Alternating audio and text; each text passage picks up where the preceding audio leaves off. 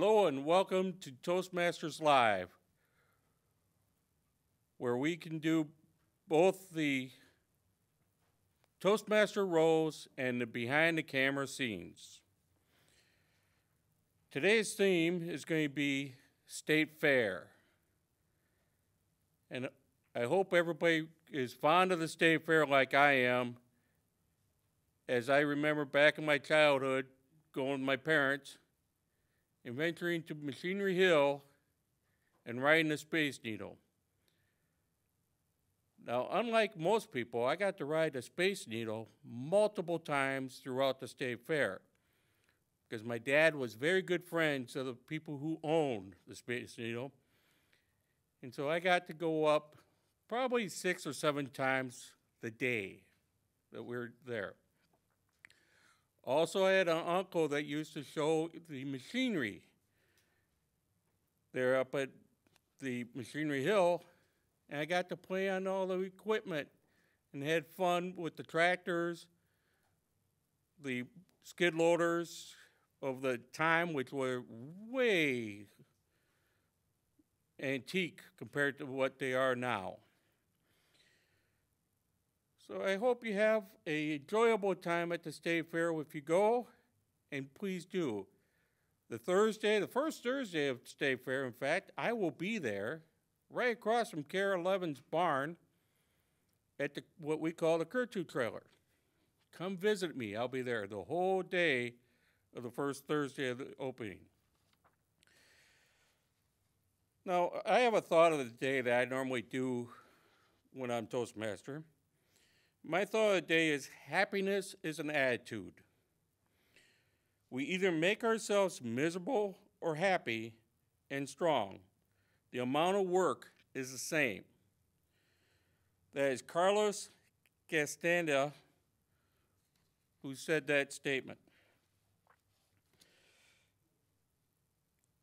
Let me call up our general evaluator, Teresa, and have her introduce her team to you for the rest of the meeting.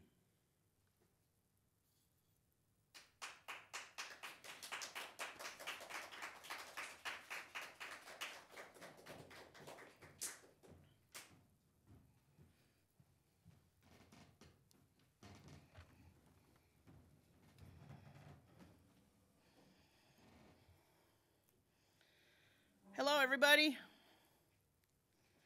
I'm the general evaluator today. And in a Toastmaster meeting, we have helpers, so we can learn and speak better and get evaluations. My first helper is a speech evaluator. Number 1 will be Sarah Carcello.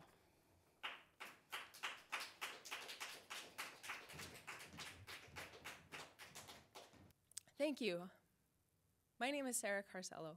I will be the speech evaluator, evaluating the speech for Vasav Sahni, who will be presenting a speech from the Competent Communicator Manual, project number 8, Getting Comfortable with Visual Aids. The objective of the speech will be to essentially get comfortable with using visual aids. He will select his visual aids based on his audience, and by knowing his audience, he will use the visual aids to share what his topic is. And the speech is called Scared of the Unknown. I'm very excited to learn what he's going to be sharing with us and see what visual aids he will be using with this speech today. Thank you.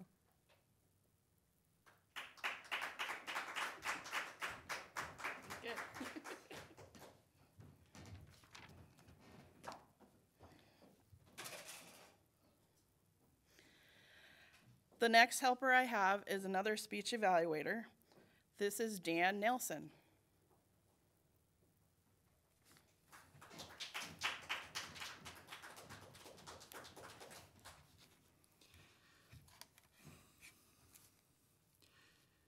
Thank you, Madam General Evaluator. I will be evaluating Sue Thomas's speech tonight. She'll be working on project number 4 from the Competent Communicator. how to say it. Sue's speech is entitled A Single Spoon.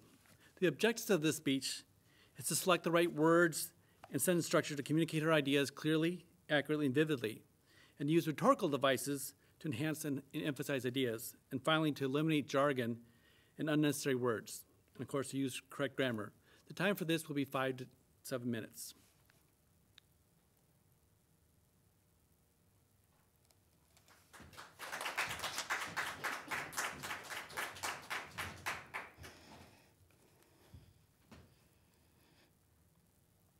My next helper is the grammarian, and that is Don Matthews.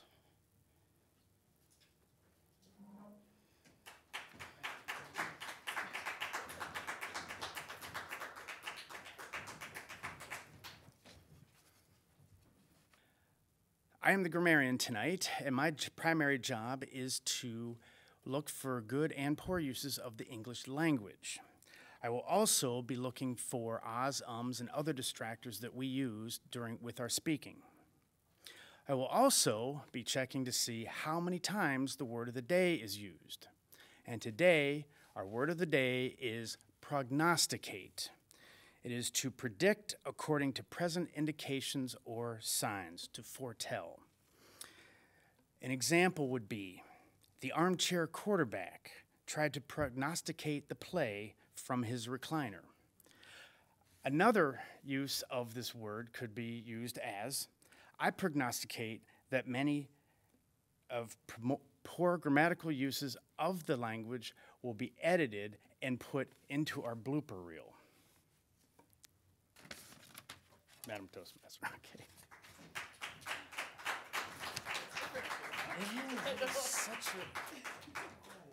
It's okay.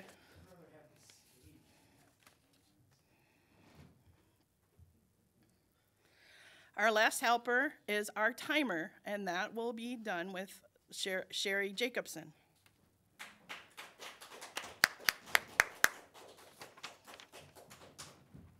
Thank you. Hi, I'm Sherry Jacobson. I'm your timer for today. My role is to time the speeches and the evaluators.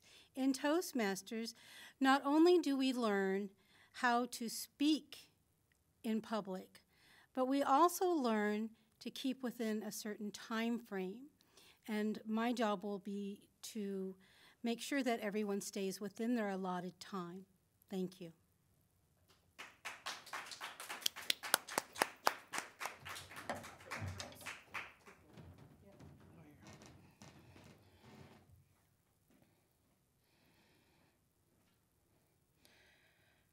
Now it's time for me to relinquish control of the lectern to our Toastmaster today, Rick Landis.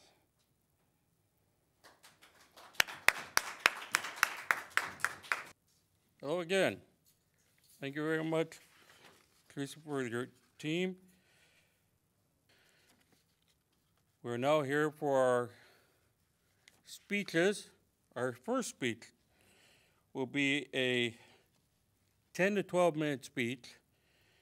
It'll be from the Project 8 manual, Getting Comfortable with Visual Aids. Our speaker will be Vasav, and he'll talk about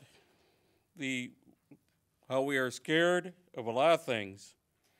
He'll help us understand the pros and cons of being scared. Vasav.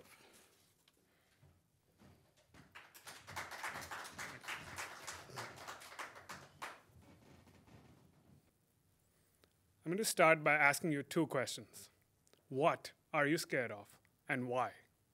Mr. Toastmasters, fellow members, very welcome guest, and the viewership of North Metro TV.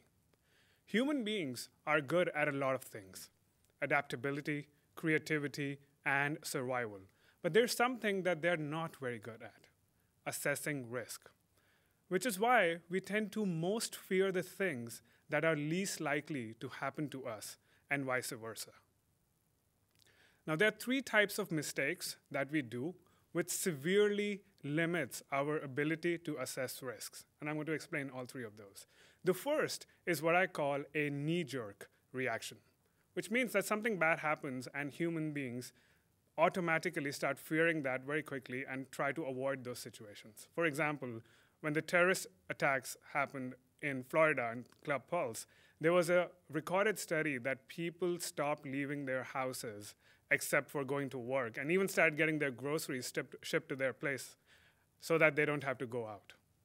Now, the likelihood of you being attacked by a terrorist is less than you being hit by lightning twice.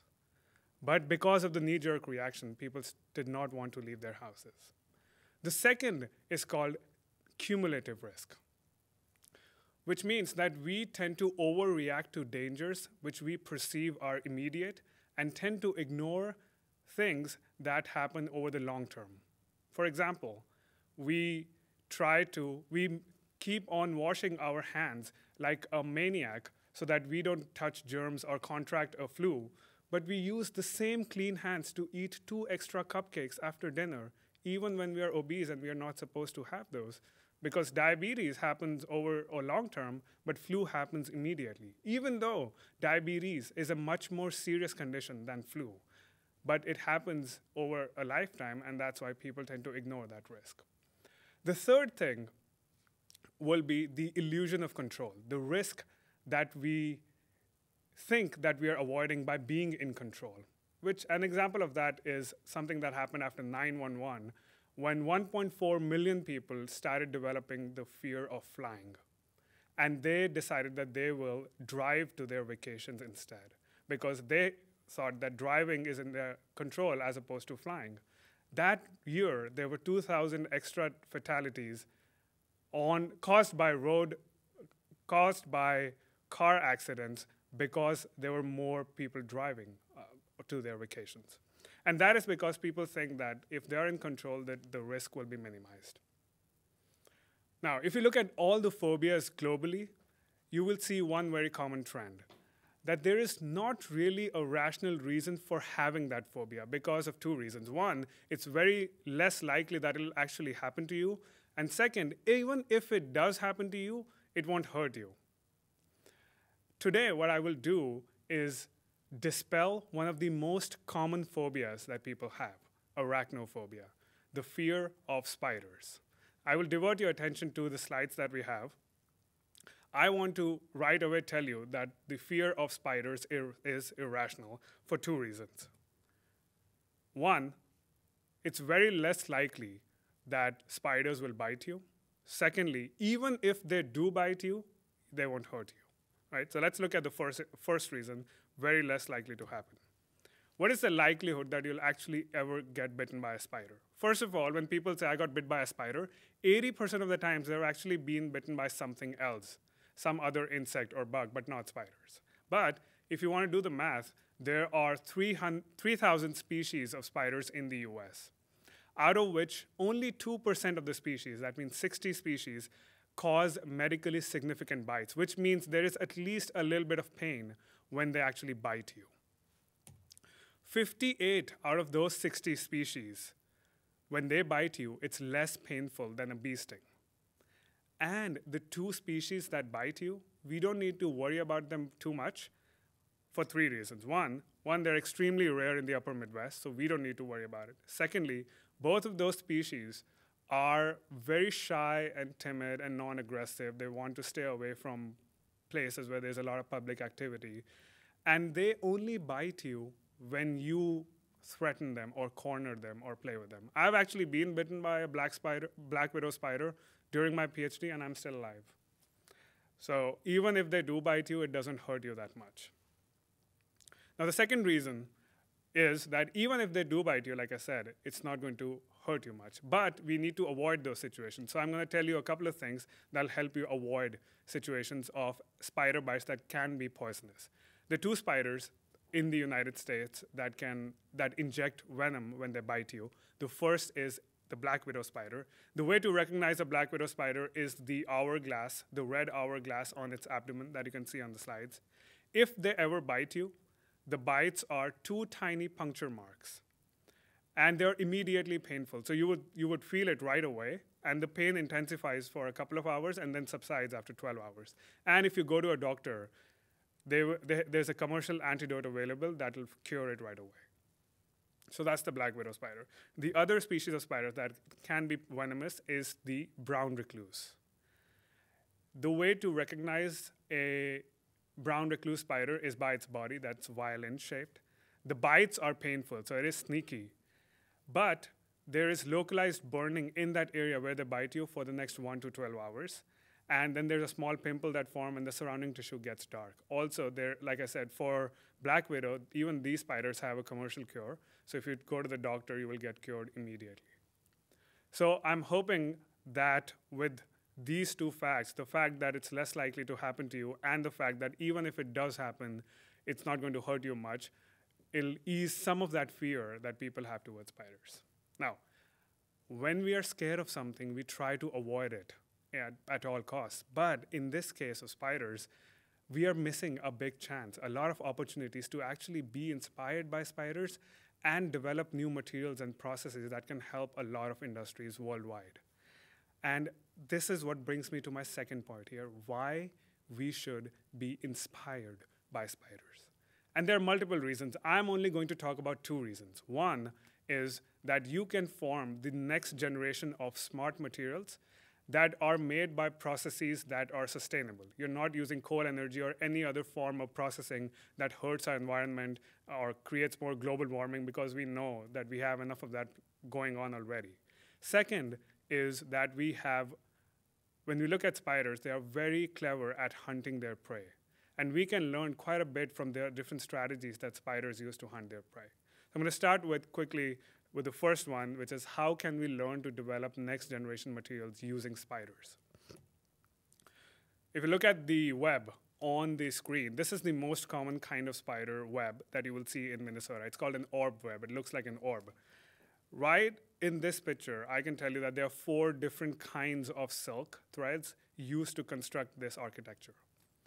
The ones that are going radially outwards is one. The ones that are going in spiral is the sticky silk that spiders use to capture their prey. There's one silk that attaches the web to the trees. That's called a piriform silk. And then there's one silk that ties the knot between the radial silk and the capture silk. So there are 4 different kinds of silk in that one. How do spiders make these threads? Now, if you look at the abdomen of spiders, you will see that there are a lot of different glands on the abdomen, and it takes silk out from a different gland, and then it goes and forms the web piece by piece using that particular kind of silk only, because all of these kind of silks are very different. You maybe are not able to very clearly see the glands here, so I have another prop here, a spider in my hand, that'll help you to see the glands much more clearly than the picture here. And I'm going to pass that around.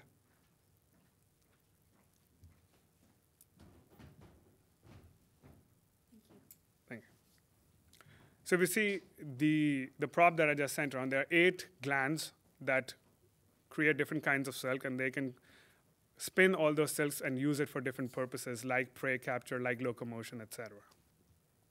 Now, the silk that is going radially outside is in strictly engineering terms, the toughest material on Earth. It is tougher than stainless steel of the same weight. We did some research in my PhD where we actually formed a muscle that if you form a muscle that's as thick as my finger, it can lift an entire truck, an 18-wheeler. And it is used, when spiders spin this thread, they use only water as a processing tool. So it's not hurting the environment when you make these things. So it's a very sustainable process, and you're making a material that is very smart and very tough. Now, the second thing why we need to be inspired by spiders is their clever prey capturing strategies. I'm going to quickly show you a video that was on NPR that tells you why it's a very clever strategy. I don't know if you can hear it. So what spiders are doing, this is a schematic of the spider actually building a web. And what they do is they tune the different parts of a web like a guitar string. And what it does, essentially, why it's tuning is because so that it can control the tension in these threads. And if there is a prey that gets stuck in the web, it can send vibrations to the center of the web where the spiders are. And you can figure out not only the location of the prey, but also the kind of prey. So it can tune, like you can see now, it's tuning all those radial threads, and then it forms these sticky threads in the spiral fashion. And then the spider stays at the center. All the different threads here, so let's say if an insect gets stuck here, the spider can sense its position using the vibration. And if it can figure out the position and also the kind of insect that it has captured. Also, if it is a potential mate for the spiders, that also can be found out by just a different type of vibration. So it's a very intelligent design of there's a sticky thread, there's a stiff thread, there's a softer thread that breaks the motion, there's one thread that sends vibrations. And using all these clever materials, spiders can actually eat their dinner every night. The second strategy, which is one of my favorite strategies here, is of a cowboy spider. Now, this spider doesn't really spin a web, but what it does have is a glue drop at the end of just one thread. And this spider mostly attacks female moths. And what it would do is it'll spin the glue drop like a cowboy spinning the lasso and go and target the female moth, and it'll just capture it. So it's not using as much silk, but it's doing the same business in that it attacks and captures prey every day. Again, a very clever design. Also because the moth's bodies are hydrophobic and these glue drops are water-based. So it's a very interesting question of how something which is hydrophilic can attach to something that is hydrophobic. Another question for science, engineering, and for other industries. Now, because we are scared of spiders, we do not study spiders, we avoid spiders, and we hence forego a lot of opportunities to make significant contributions to different industries, like defense, like biomedicine, industrial, automotive, et cetera, because we are not developing new products, we are not developing new technologies for these industries. And this fear of spiders is because we cannot assess its risk. Now here, I have told you why spider bites should not be feared. And I prognosticate that using this framework that I have told you, you should be able to ease your fear or overcome some of the other phobias you have to, including the fear of public speaking, glossophobia. Because we have so much fear of public speaking, it's one of the most common fears globally, we avoid situations in which we have to talk in public or talk at all, which means we are foregoing a lot of opportunities to inspire, to inform, to educate, and to motivate people and bring out the best in them. Here at Toastmasters, we learn about public speaking, we assess its risks to us, which are none, and we overcome it every day by facing them. And I encourage you to follow this 3-step framework for all of your other phobias. You learn why you're scared of it, you assess its risk and likelihood of that happening, and then you go and try to face it. I'm not asking you to go and stick your head in the mouth of an alligator, because that'll definitely kill you. But for most of your other phobias, you need to understand why are you scared of them. So let me end this by asking you the same 2 questions. What are you scared of, and why? Mr. Toastmaster.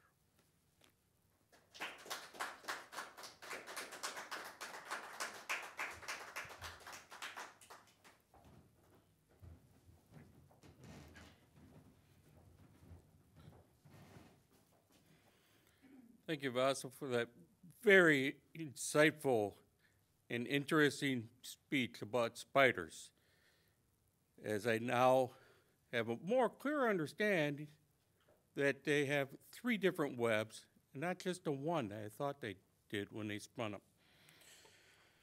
Our next speaker for today is Sue Thompson, or Thomas. Here we do.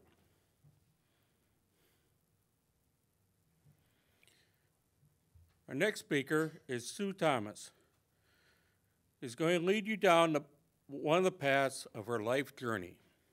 She will speak within the guidelines of Project 4, How to Say It, from the CC manual, and over the next 5 to 7 minutes, She hopes to use her language to convince you that sometimes what seems like the smallest decision may be the most important one. Her presentation is titled A Single Spoon. Sue Thomas, A Single Spoon.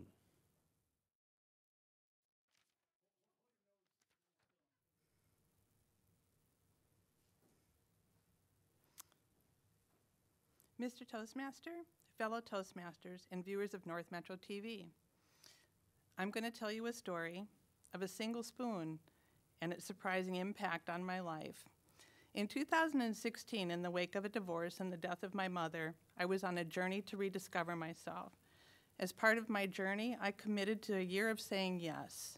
If you haven't heard of that year, in a nutshell, it involves committing to saying yes to things that make you uncomfortable. For me, it was a bit like hopping in a canoe without paddles and without a plan and just letting myself go for the year, and I knew I had to hang on. So a couple months into my year of yes, with many yeses under my belt, a friend asked me if I was interested in going to the Art World with her. Now, this might seem like a simple thing, but at this point in my life, my comfort zone for the weekends was staying home, doing yard work, going grocery shopping, and doing the cooking. I was very solitary and was keeping to myself, to the point where my neighbors had even told me I needed to do more than just take care of my yard. So this was very outside of my comfort zone, but this was my year, so I said yes. My friend and I decided to limit our Art World expedition to the Caskets Arts building, which is just blocks from her house. We knew it was a huge building, and we could spend hours and probably not see everything there, but yet somehow I knew inside that building I was going to find something I was meant to find. And I shared that with my friend, and we started guessing what that might be. She knows me pretty well. So we both kind of thought, because I was redoing my house and trying to get in my mind what I wanted it to look like after the divorce, maybe it's going to be a painting or a sculpture that's going to give the tone for the whole house.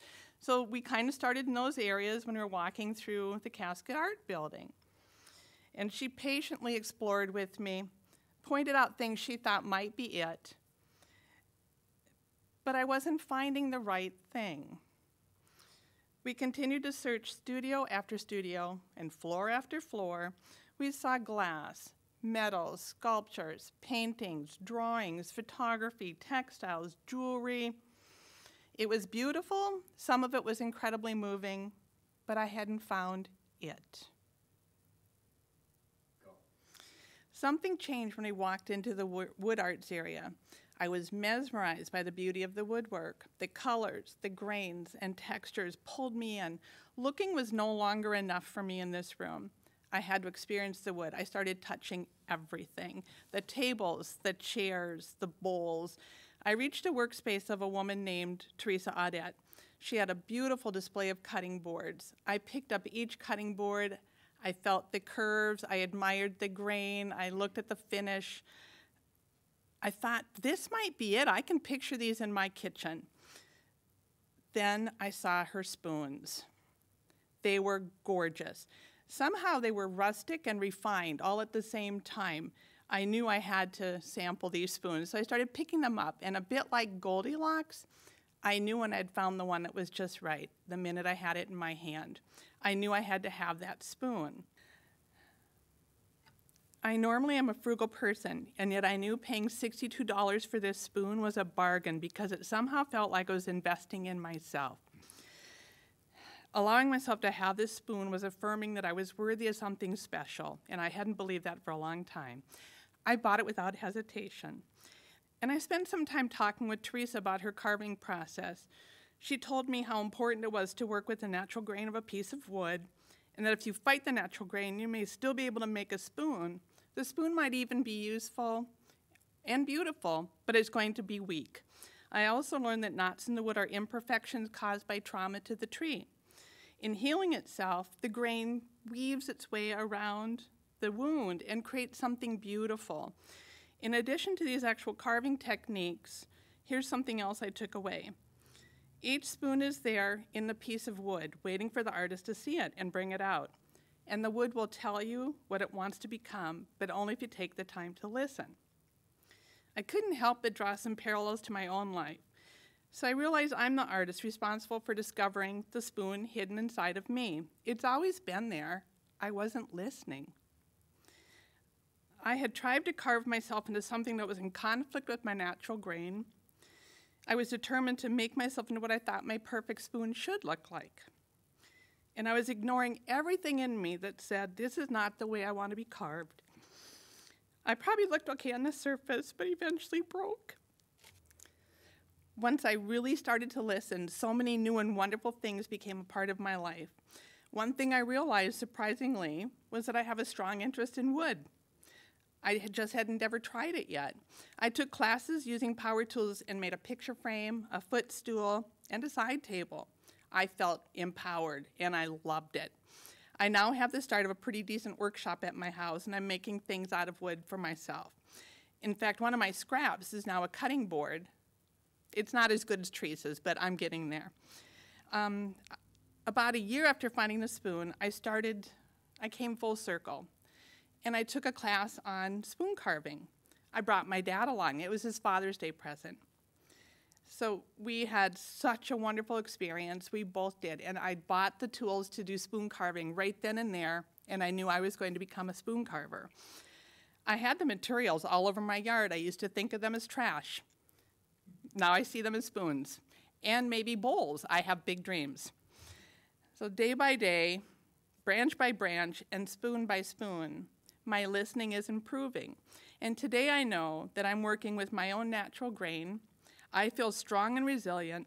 I'm learning to appreciate the hard-earned knots and even my age rings. I have reached a place where I take the time daily to listen, to do a bit of carving and shaping, and continue the work of discovering my own inner spoon, all because I invested in a single spoon and myself.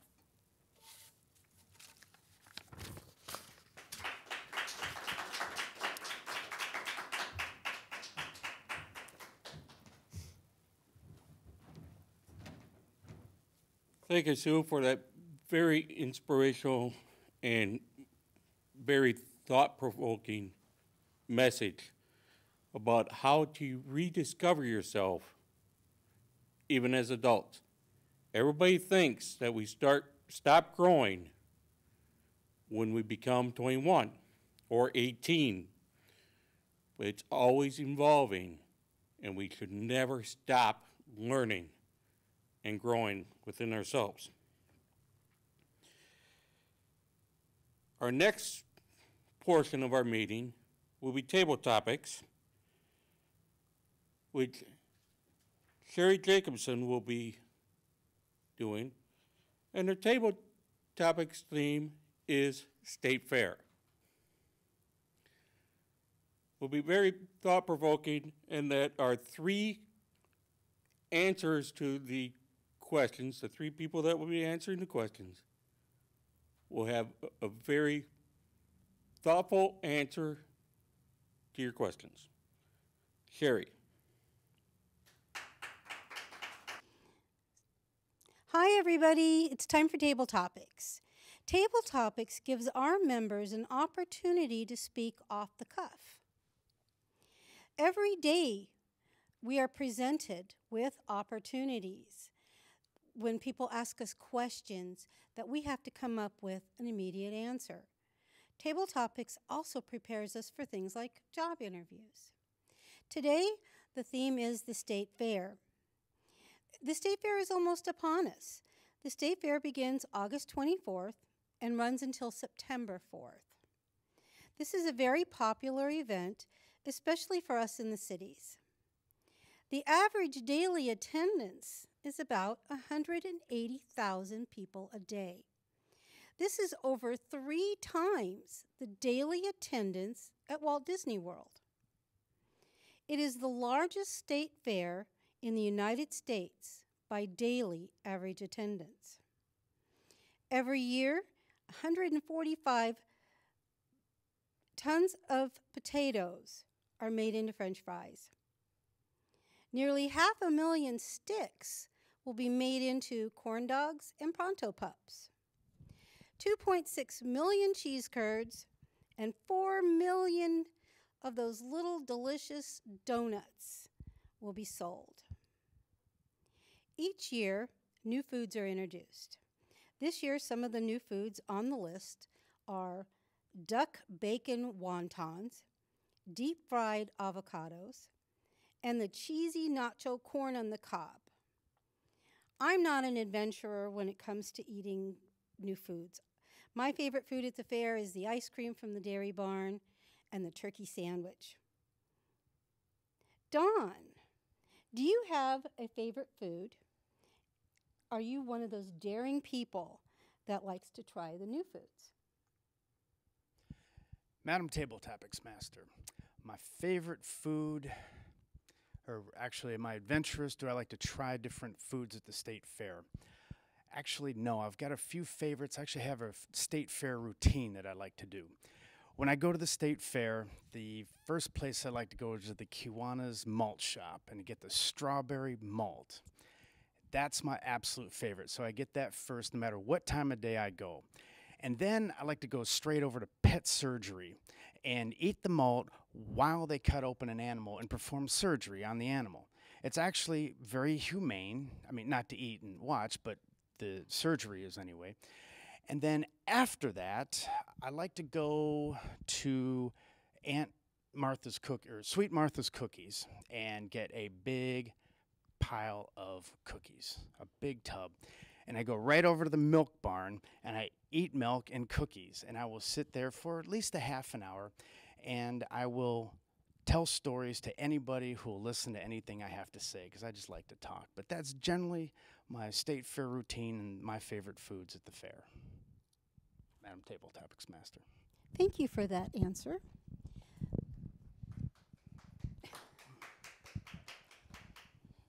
Did you know that about 200 animals are born each state fair season? During the fair, nearly 20,000 animals are housed, and 4,500 tons of manure is hauled out. A side note, this manure is taken to Hastings, Minnesota, where it is composted, mixed with dirt, and used as a fertilizer on more than 1,000 acres of farm. Teresa, do you visit the animal barns? And which of the animals are your favorite? Madam Table Topics Master. Nice question. I don't go to the barns. I avoid the barns. I'm not much into wanting to be around the animals and just seeing the animals. I did go to it more often because I had a friend that actually worked the barns, so I was there to check in with her. But I'm one that mostly goes to the music events, especially the free ones, to check it out. I like to walk around on the shopping areas. And I don't always go every year. I'm one that goes when I have somebody to go with, and I'll go. But it's usually for the shopping and an act I want to see. And that's the reason I go to the state fair, just to hang out and find some friends to hang out. So I don't really do a lot of the barn stuff because I don't need to see the animals and smell the smells. Madam Table Topics Master. Thank you, Teresa.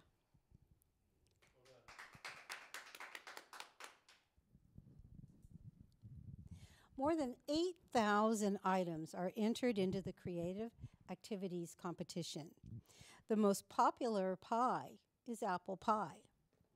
I have entered my grandmother's banana nut bread, but I didn't place. But I did enter a sewing project, and I won a first place ribbon.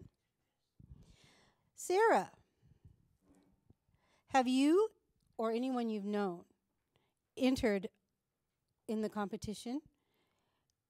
Or do you visit the activity center? Thank you for that fantastic question, Madam Table Topics Master. Have I, or anyone that I know, or even considered entering anything in the activities contests? No, to all of the above. But I do go into those barns all of the time. Anytime I go to the state fair, I go into this to look at the seed entries, to look at the seed art, because I always want to see what pop culture that year what's going on. And it's always something political, usually related to presidential whatever. And I'm so excited this year to see what's going on with the current political storm. And I'm pretty sure it's going to be something related to President Trump. I've seen, my favorite has been Michelle Bachmann, just the fun things that people did in the past with her. And I cannot do anything seed art related, but it's just so crazy and awesome to see what people can do with just the fine, teeny, tiny little pieces of seed. Just fascinating. Pie, I can barely make a pie myself. Banana bread is about the extent of what I can do because I always have leftover bananas on the counter and I throw them in the freezer, and if I'm crazy, I'm always crazy, but I'll make banana bread on a whim all the time. But will I enter it in the state fair? Absolutely not. I won't even share it with anyone. But I aspire to maybe someday in my ancient age to enter something in the state fair activities. I always walk through just to get inspired because it's greater than Pinterest. Honestly, if you want to get inspired or excited about something fun that you could do someday, photography, if you're into photography, think about entering something in the state fair because it would be fantastic to see what anyone could do. It's amazing, I swear. Do it, go, try, be it, activities, enter. Back to you. Thank you. We're done. Did you want to close it up? Oh, Close it up? okay.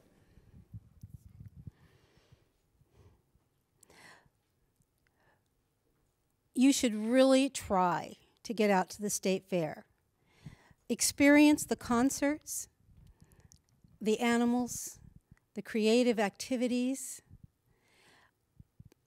the food, everything the state fair has to offer. And if you take the bus and you're going through the west main gate where the buses go through, stop at the info booth. Talk to my husband, he's the old man, and try to stump him. I guarantee you won't be able to do it. Thank you very much. Thank you very much, Sherry, and the guest speakers for sharing your insightful news about the state fair and what we have to look for and what you've seen or don't like to see. Our next portion of the meeting is to do the evaluation. And with that, Teresa and her team will come up and evaluate what we've done tonight. Teresa?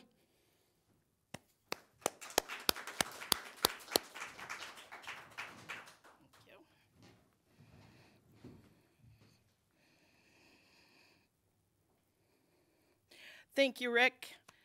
The first thing we're going to do is we're going to have our first speech evaluator come up and do the speech evaluation. Please welcome Sarah Carcello.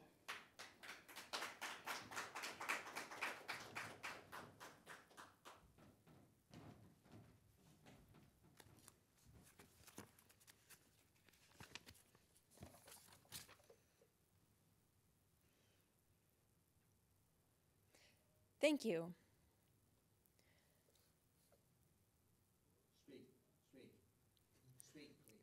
My evaluation today is on Vasav's speech, Scared of the Unknown. He presented a very enlightening speech today on fears. What are you afraid of? Why are you afraid of?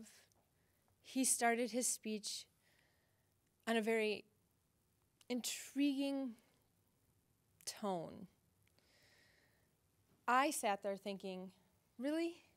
Really? What am I afraid of? Why am I afraid of these things? Where's he going with this?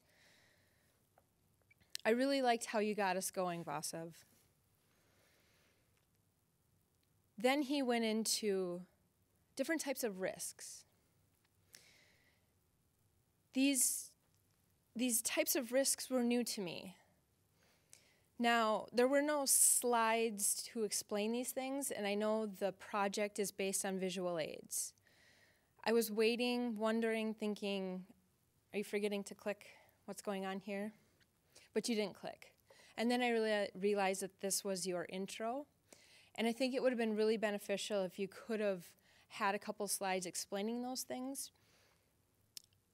There were adaptability, survival, assessing risks, cumulative risks, illusion control, kind of deep things.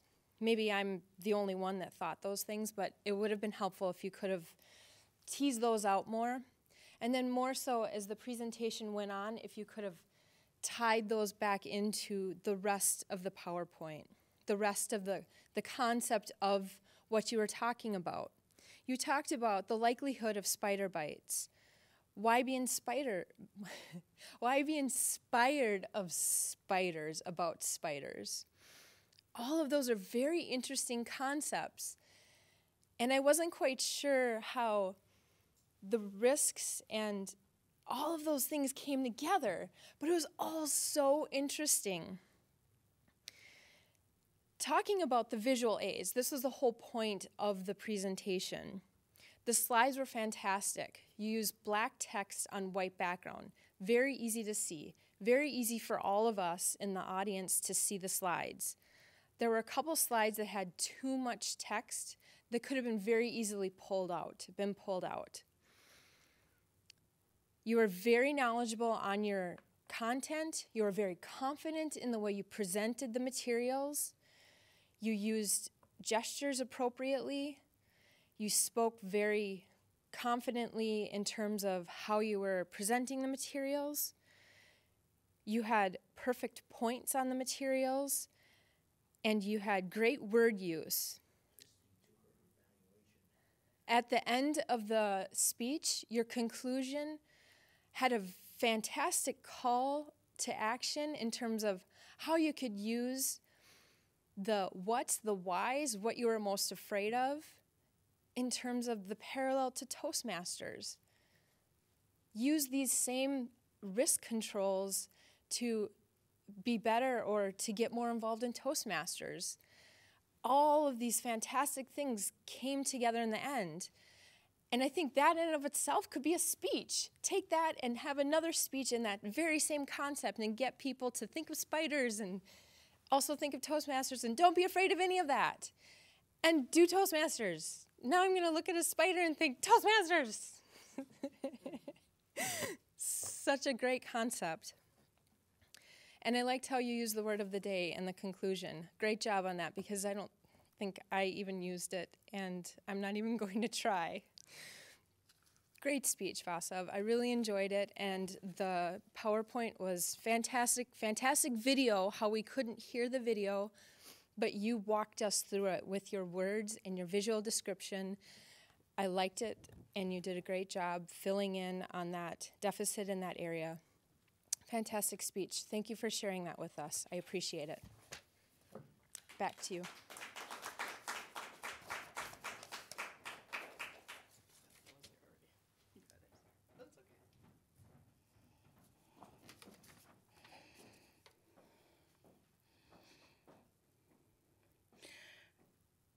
Thank you, Sarah. Our next evaluator is Dan Nelson.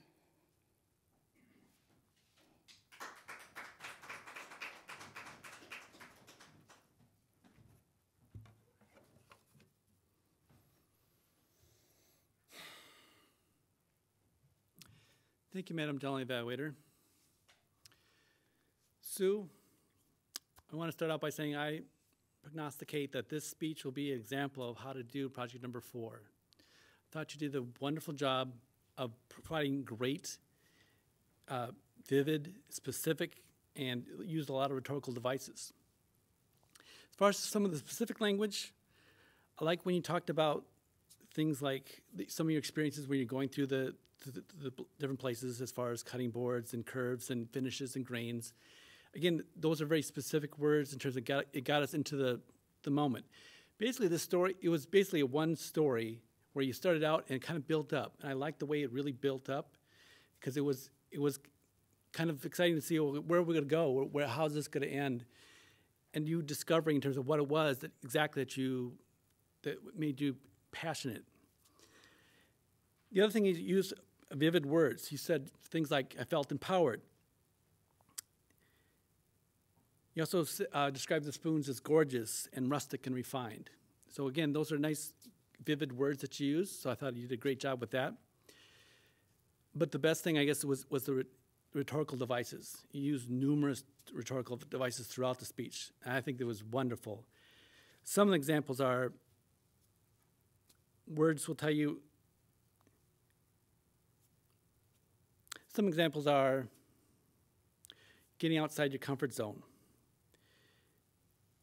my own inner spoon, a metaphor, like Goldilocks, a simile. Use a lot of alliteration, things like weaves around the wound, and other words like that. So overall, I felt that this was a very excellent speech. The language was just outstanding. One thing I will say, though, in terms of the way you started the speech, you talked about, I'm going to tell you a story. I recommend that you don't say, I'm going to tell you a story, just get into the story. Pull us in, imagine, pull us into the story and get us going right away. I think it would have been more effective to start the beginning that way. So that's the only thing I could really recommend in terms of making a difference on that. But overall, I just love the language. I love the vulnerability that you showed throughout the speech. It made it even more impactful, believe it or not. And I look forward to hearing future speeches from you. Madam General Bedouin.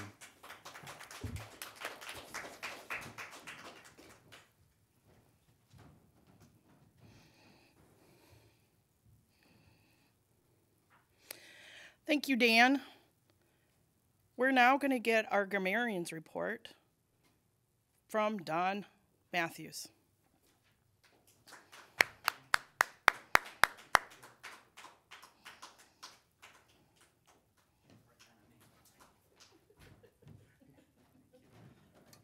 I'm around here somewhere.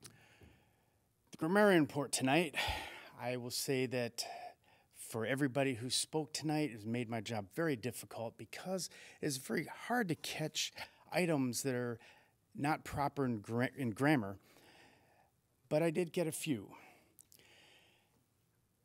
The word of the day was used by Vasav and by Dan Nelson. As far as ums and ahs, there weren't very many.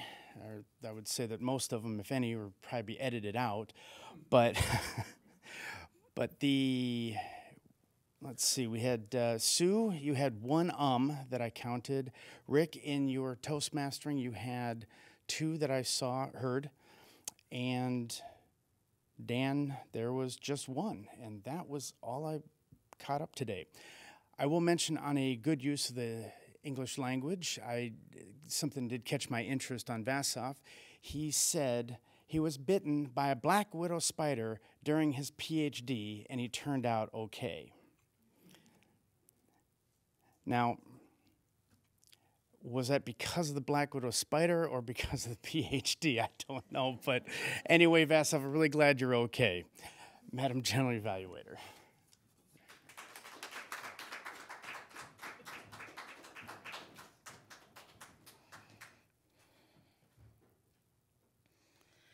Thank you, Don. Now we're going to get a timer's report from Sherry.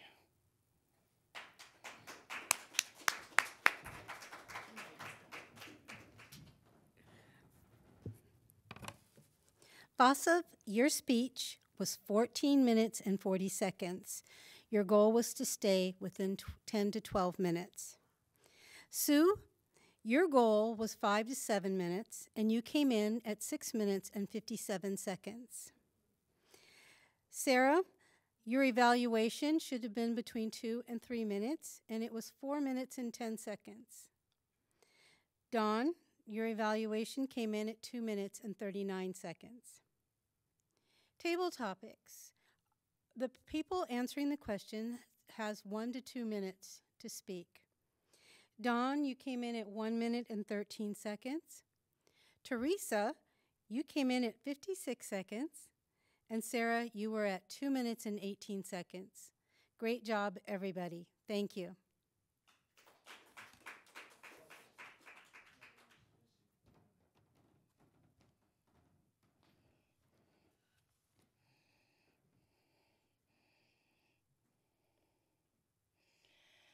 Thank you, Sherry.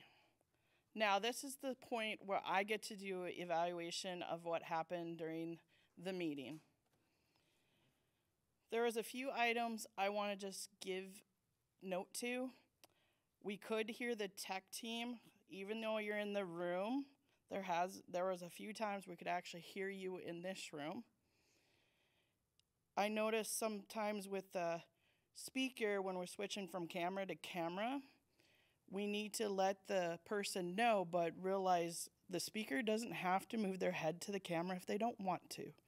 So you can at least give them a heads up that the camera's switching, but that's really up to the speaker if they want to pause and then turn to the other camera. And it's nice to do it on pauses. So there was a couple times when I saw George give the signal and you guys switch the cameras perfectly on a pause, which makes it a little easier for the speaker. Other items during the speech was that our evaluators did give us good evaluations. They gave us items to work on and what their strengths and what was good for what they were doing. Now I'm going to return the lectern to our Toastmaster, Rick Landis.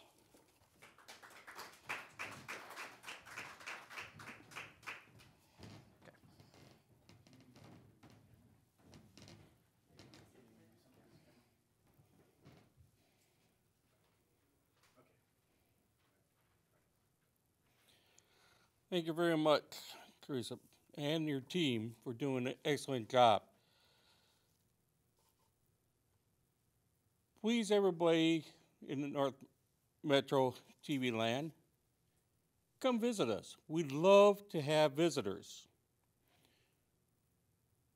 You do not need to participate in the meeting like Sarah did. She's a guest today, but she decided to come out of her comfort zone and join us in front of the camera. So with that, thank you everybody for being here, and I look forward to having our next meeting in 2 weeks on August 22nd. Thank you very much, and look forward to seeing you all. Good night.